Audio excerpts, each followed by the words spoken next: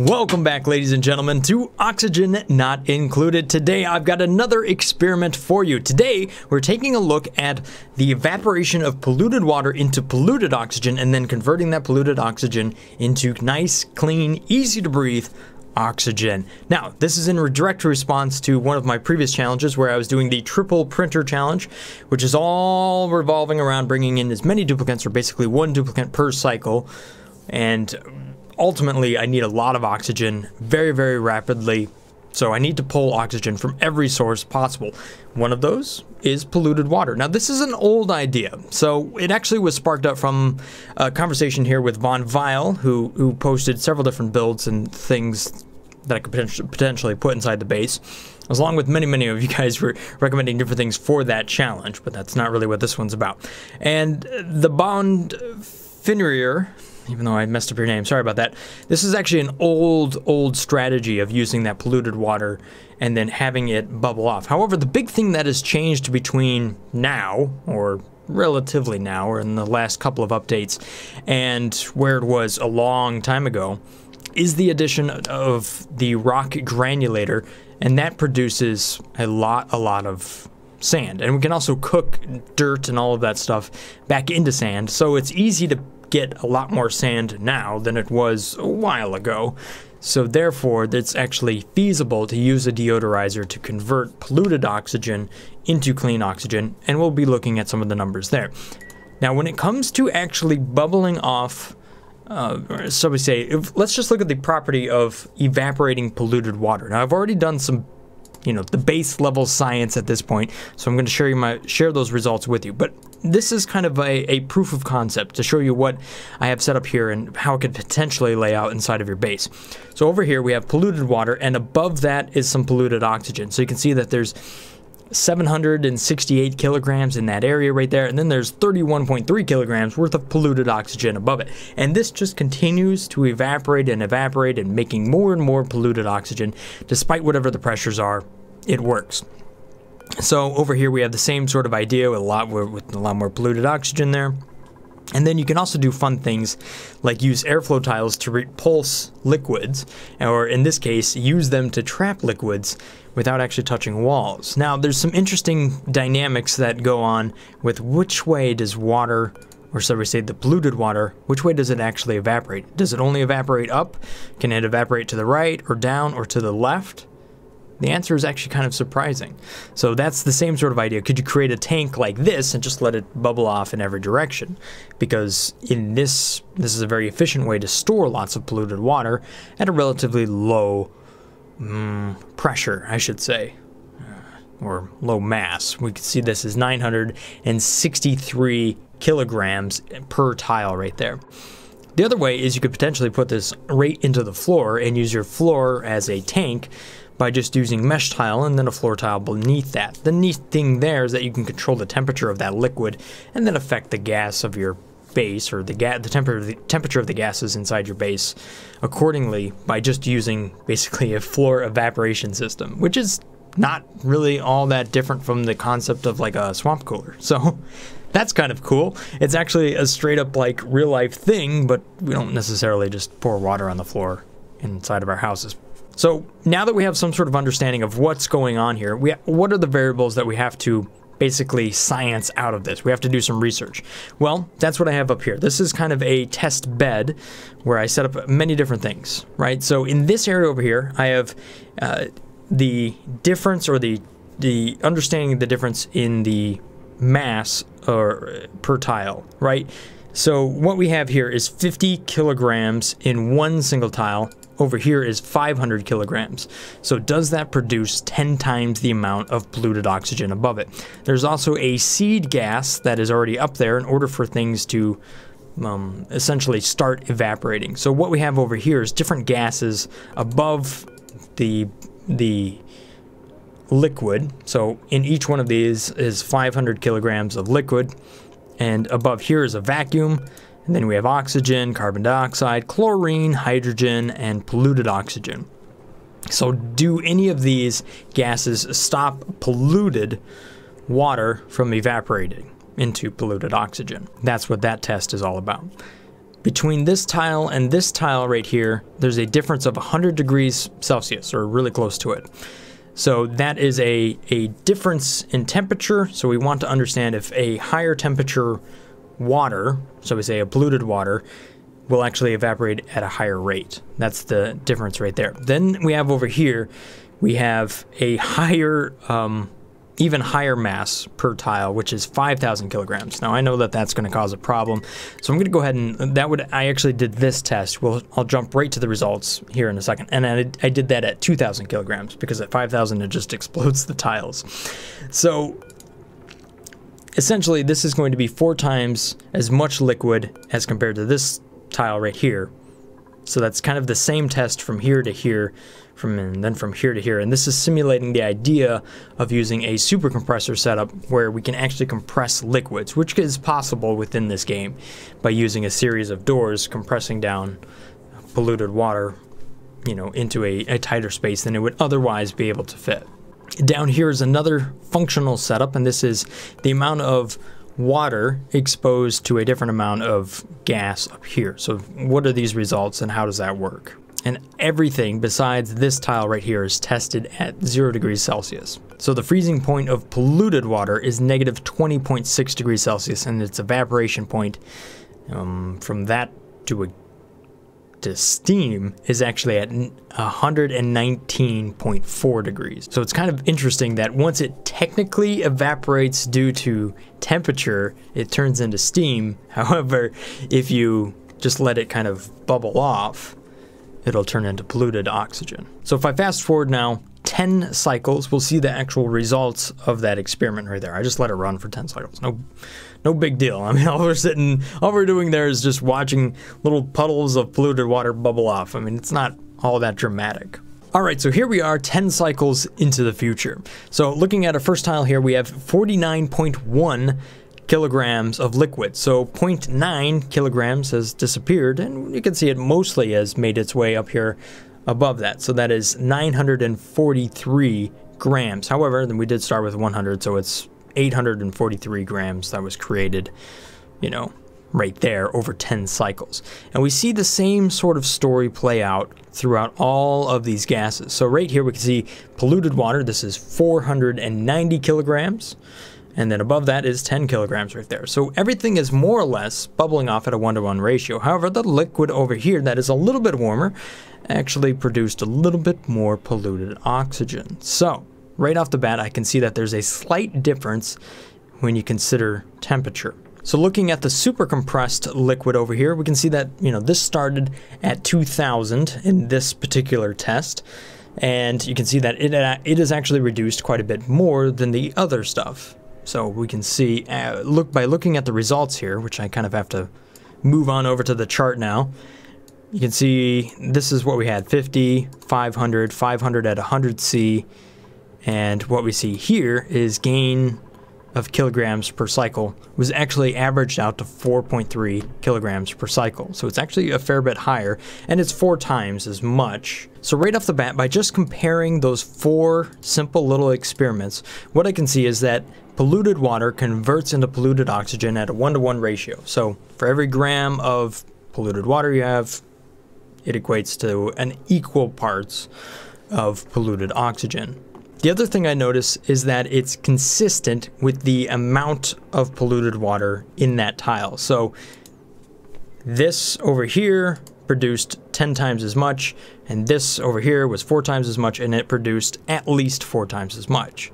So you can super compress your liquid down into one tile right there and still produce just as much as if you were to spread that out.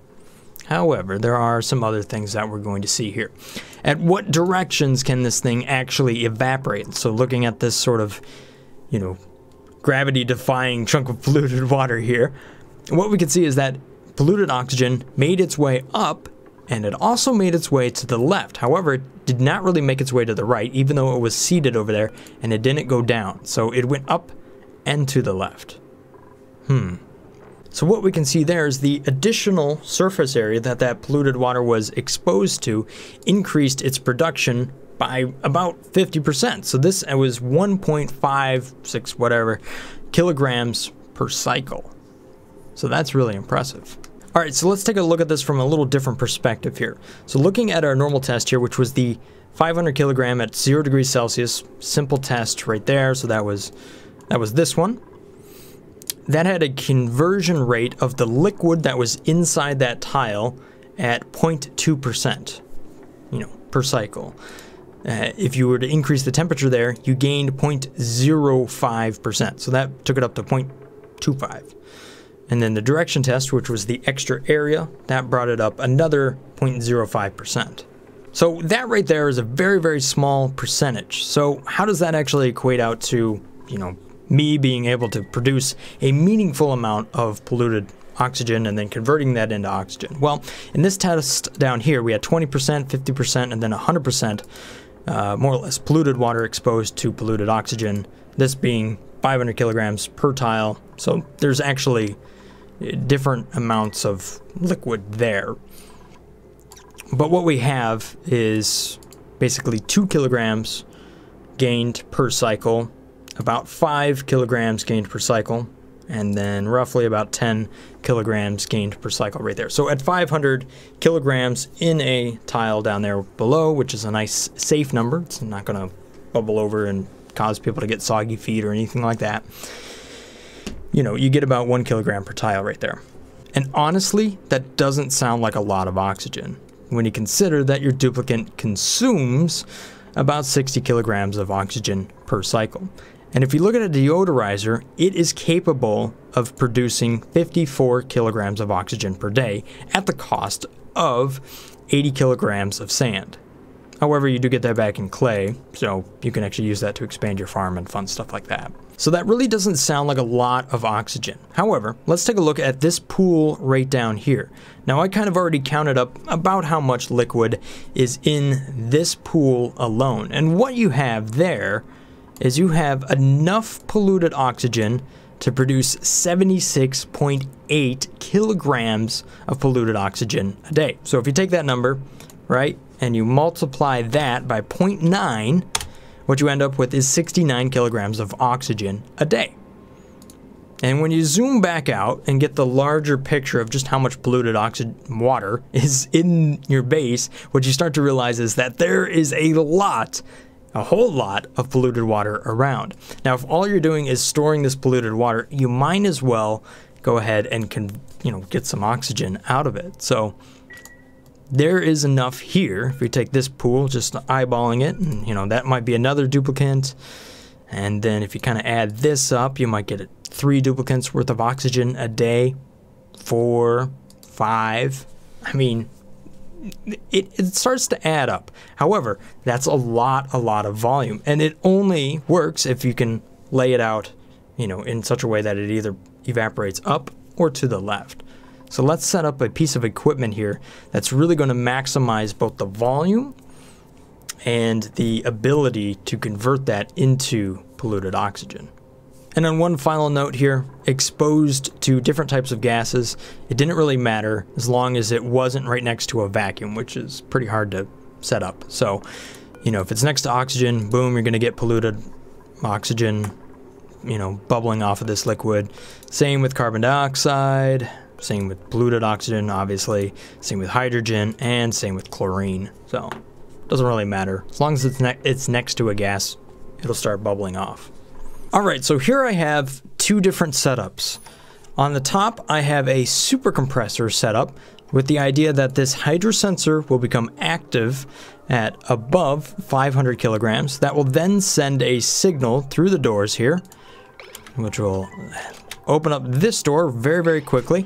The liquid will drop down, and then it will, go deactive. And at that point, the automation sequence should start to close some doors and push that liquid over here to the left.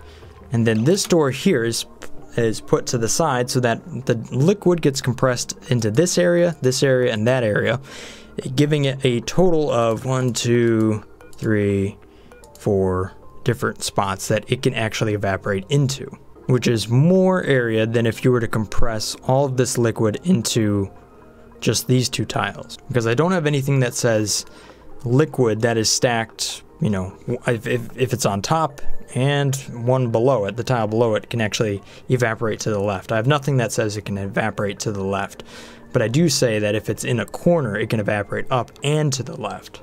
So that's why I set that up that way. We'll see if that makes any sense. It's a lot of setup, but if you really need to compress down your polluted water, hopefully this works. Both tanks here are holding 7,000 kilograms worth of polluted water. And over here, what I'm going to do is have a hydrosensor. This will just drip into this area very, very simply and start to fill up this floor. And then at that point, this will then flip, shutting off the liquid shutoff. So that you could then essentially have a mini liquid pump that would turn on and run some other stuff. So this could be like using your floor as a storage tank. And like before, I'm going to seed both of these, but with only 100 grams of polluted oxygen. All right, so at this point, I'm going to connect it. The pumps will turn on and they're going to start to push liquid on over into these little test chambers. Now, I'm not expecting the results to be really directly comparable to the more static tests I did previously. However, this will give us some idea of whether or not either of these setups is actually feasible to do inside of your base. It should expose problems such as potential flooding over here, you know, whether this is even a feasible way to store a lot of polluted water. I don't know. We'll see. Okay, so this is interesting. You see this? There's like polluted water bubbling off of this liquid vent. You see that? Look at how much polluted oxygen there is there. Hang on, what's going on here? Right off the bat, I'm seeing something that I was not expecting, but this might be super awesome. Nope, maybe not. It's just an animation. Okay, so far both of the tests looks like they're working just fine. And the super compressor is actually doing its job. You can see over here, the liquid drops in, and the doors are moving it into their appropriate locations. So over here, you can see that's 848 kilograms worth of liquid. Another setup is to actually just use like 4 of these or whatever. You can just kind of just create a little square and then put a liquid vent right there in the middle and then just passively run liquid pipe past it. So that's one option that you could do. You know, maybe I'll explore that later, but so both of these are just pumping away. Now the overall area between this and that is actually going to be a little bit different. It's 28 tiles compared to 20 tiles down here. You know, there's only so much I could do because I didn't want to destroy any of these tiles while moving liquid around. But what we can see is we have 2,000 kilograms right here in this location, another 2,000 right there, and 1,300 in that area right there. So now there's no more liquid that's in this area. However, we can see if it will produce more polluted oxygen at a faster rate than what we have down here because it's able to evaporate in more directions. So it's a race now. So we'll let this go for 10 cycles and see what happens. Ooh, who's ready for some interesting results here? All right, so down here on the bottom, we can see that this worked out pretty decently. We pumped it over there, it functioned, and in this area, we have 7.3 kilograms of polluted oxygen. That's pretty good. Above that, we have 5.5 kilograms of polluted oxygen. The area here is actually 29 tiles because this one may or may not have been, you know, filled with liquid. So it was one or the other. So it ended up at being 29. Ultimately, what this equates out to is that we started with 7,000 kilograms, you know, in both areas here, and then 10 cycles into the future here, we can see that actually more of that in the super compressor test converted into polluted oxygen. So we created 159 kilograms of polluted oxygen in total, as compared to 148. So not a big difference. We're only talking about 1 kilogram per cycle, but hey, it also takes up less space overall when we start to increase that volume above what can fit within one single tile.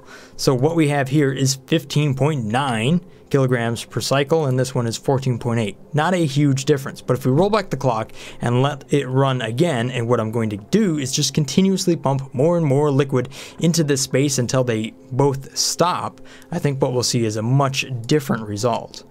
I mean, that's what you would expect, right?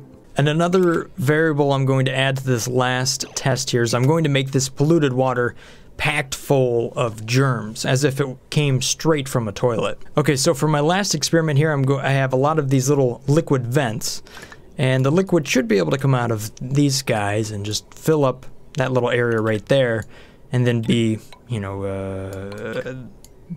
the air tile won't let them actually touch anything, so it should be able to just kind of vent all over the place. So we'll see how this works. This is a kind of like an inline solution. So if you were just to take this liquid pipe and then have it continue and run off and run to some equipment or whatever, you know, this is pretty easy to set up. And it's also really easy to set up your deodorizers right here. So that's one good option about that. All right, so here we go. Big test. I kind of like this. This is pretty cool. So right now it's just filling up this one spot. Hopefully it'll just continue to go and go everywhere else. Boom, boom. That's pretty dope too. So now that that liquid vent has become overpressurized, it's now moving on to the next location. Cool. And here's another thing, the germ overlay. Yeah, there's a lot of food poisoning down here for the liquid, but the polluted oxygen is not germ, so there isn't any slime lung floating around. Ha ha ha ha. I love it. You can just like have your duplicates pee on the floor. Alright, so a little ways into this, we can see that this area down here has topped off. The liquid shutoff valve has, you know, stopped it from pumping more into this location. Super compressor continuing to run like a champ. And now at this, in the same cycle here, we've run out of liquid space up here as well. Okay, so here's an interesting thing. If you look at the polluted oxygen down here, we can see that this is right around 1.5 kilograms. But up top, look at that, 1.8.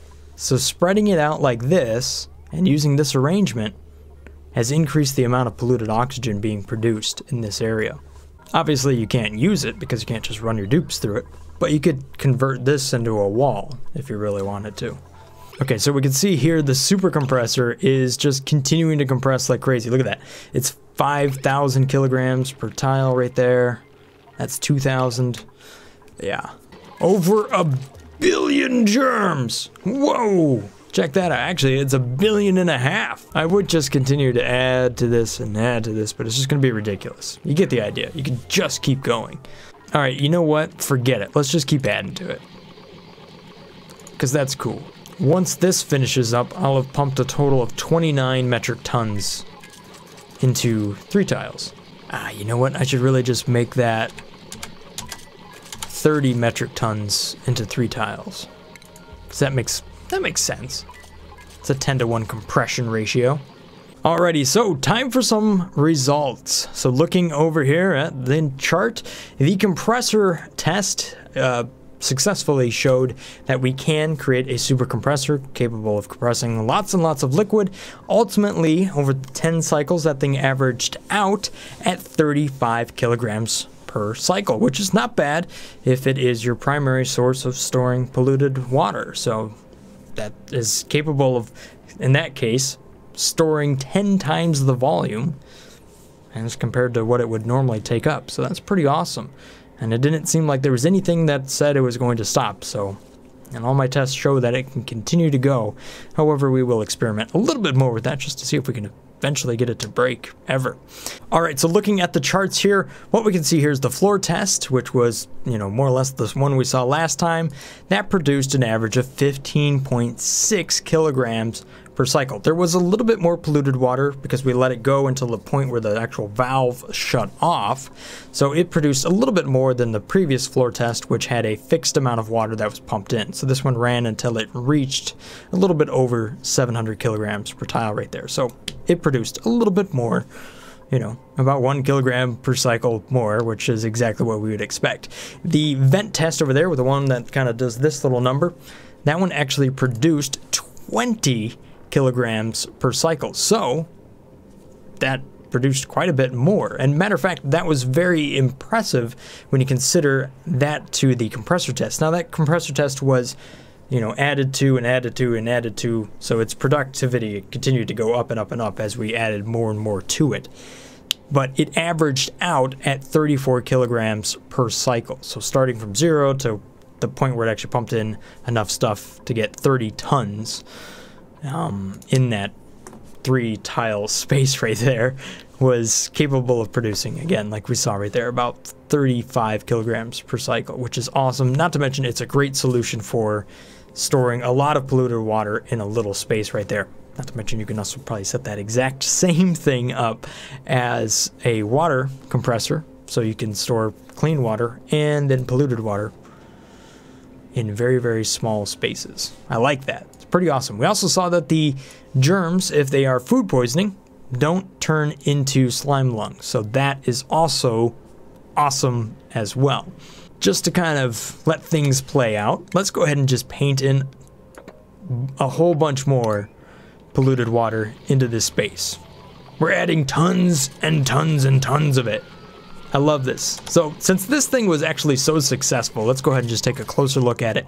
The hydro sensor here, the pressure, the hydro sensor is set to 500 kilograms. So above that, it becomes active. We then run that to a buffer gate set to 2 seconds, another buffer gate set to 2 seconds, and then I run that to a filter gate, which is going to be set for 4 seconds. So that is, you know, the opposite of this. And then I run it through 2 more buffer gates, both set to 2 seconds. So that is how I run that little cycle right there. It takes no power, and it just continues to operate continuously like that. Pretty sweet. So let's just disable this for a little bit. I'm going to go ahead and type in a ridiculous number here. And then I'm going to paint it into each one of these spots. Look at how much polluted water is in that space. And can we continue to add to that?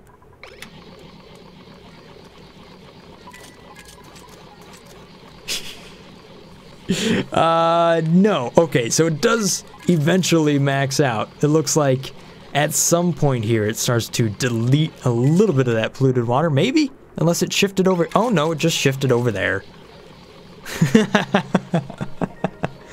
That is ridiculous. Oh, we also saw this thing turn on for just a second there in order to let a little bit more polluted water into this space, because it, you know, eventually got below 700 kilograms because it was evaporating out into polluted oxygen. That is awesome.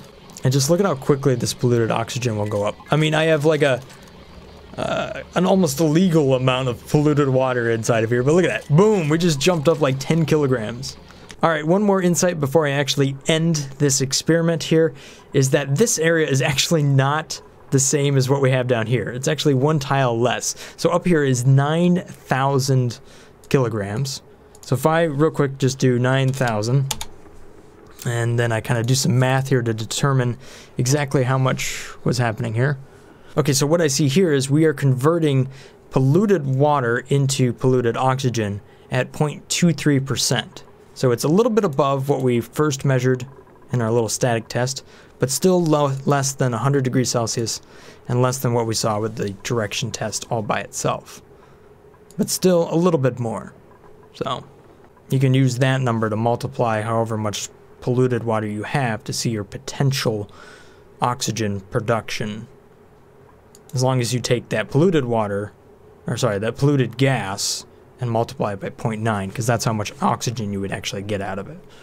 So just to wrap things up here, what is our takeaway? Well, there are some arrangements you can use to convert a little bit more polluted water into polluted oxygen. However, the rate is not humongous. You're not going to generate, you know, tons and tons of duplicates worth of oxygen just by pumping a lot of polluted water into you know, some space and letting it evaporate. It's more of a passive method, part of a total solution, which might be storing it next to your slime and all of that other things that give off polluted oxygen, so that you use a deodorizer at, you know, to convert all of that into nice clean oxygen for your duplicates. The nice thing is that it can continue to produce more and more polluted oxygen even when there's lots of it already around. So there's no maximum pressure as compared to some other things that we have seen, you know, throughout the game. So that's pretty awesome. The super compressor here is massively useful for compressing liquids of any sort, and that arrangement there looks like it works out really good. I mean, obviously you can